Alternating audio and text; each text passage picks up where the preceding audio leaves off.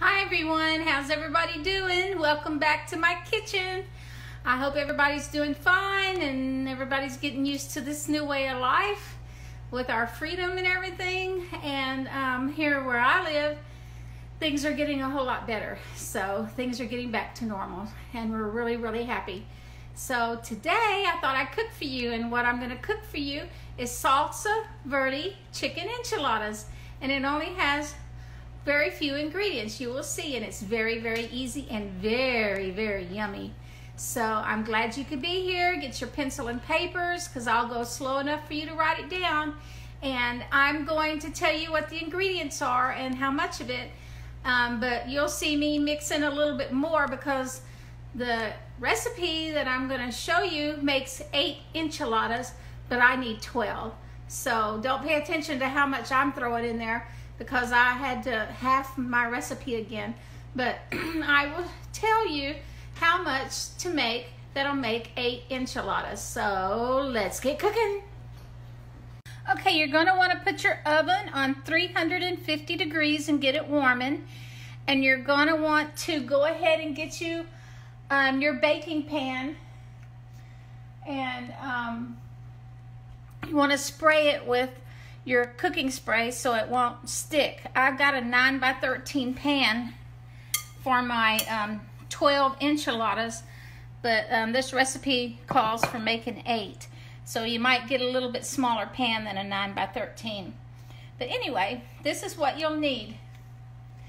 You'll need a 16-ounce jar, one 16-ounce jar of Salsa Verde. I've got the mild.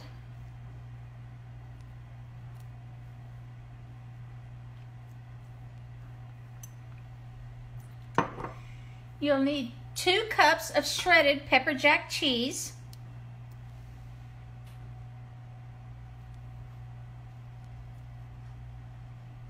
2 cups.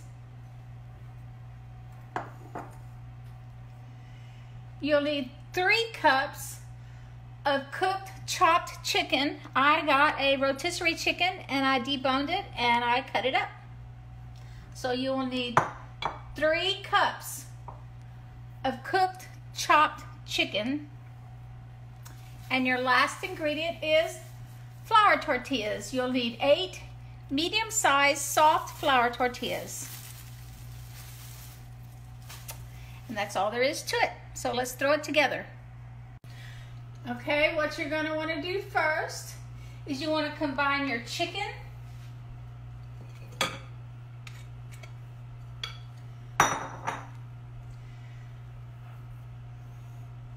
one cup of Salsa Verde, which is half of your Salsa Verde. Well, really, it's more like, yeah, it's half of your Salsa Verde because one jar is 16 ounces and 1 cup is 8 ounces. So you want to put half of your Salsa Verde in there.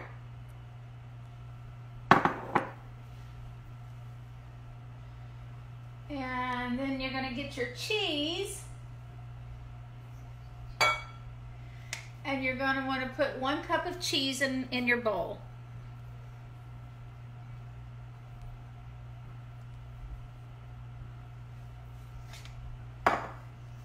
I'm going to mix that up.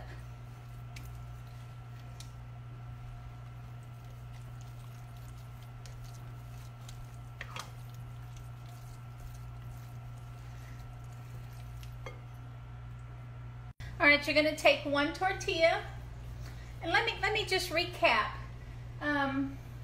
We went ahead and put our oven on 350 degrees. We combined our chicken, which was 3 cups of chopped chicken, and 1 cup of Salsa Verde, and 1 cup of your cheese in a bowl. And now we're going to spoon, get our tortilla out, and we're going to spoon, put some mixture, and my hands are clean, mixture down the middle of our tortilla.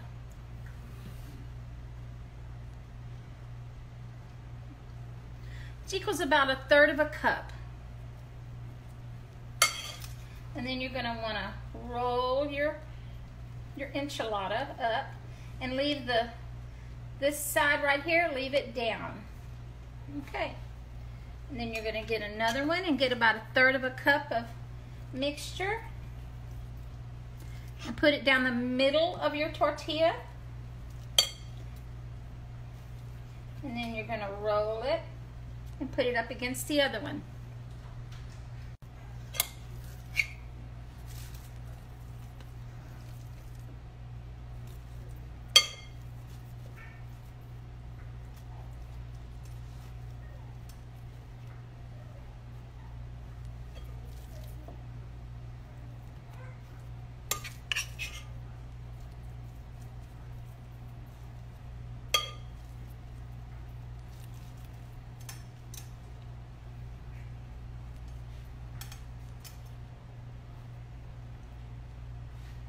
Three more to go.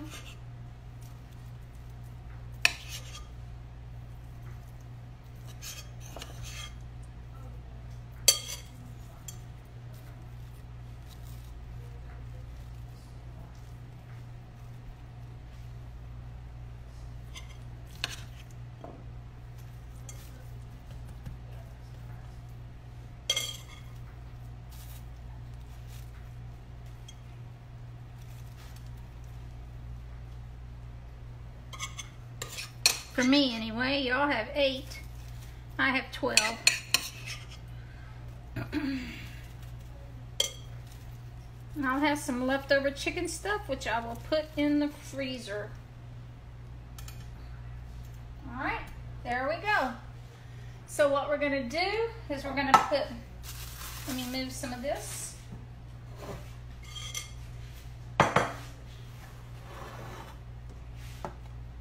We're going to get our remaining salsa verde that you have and pour it over it.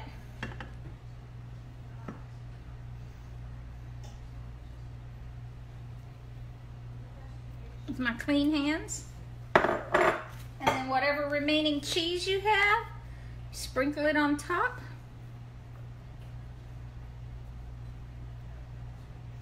And if you want more cheese, then put you some more on there. If you want some cheddar cheese, I guess you could use that too.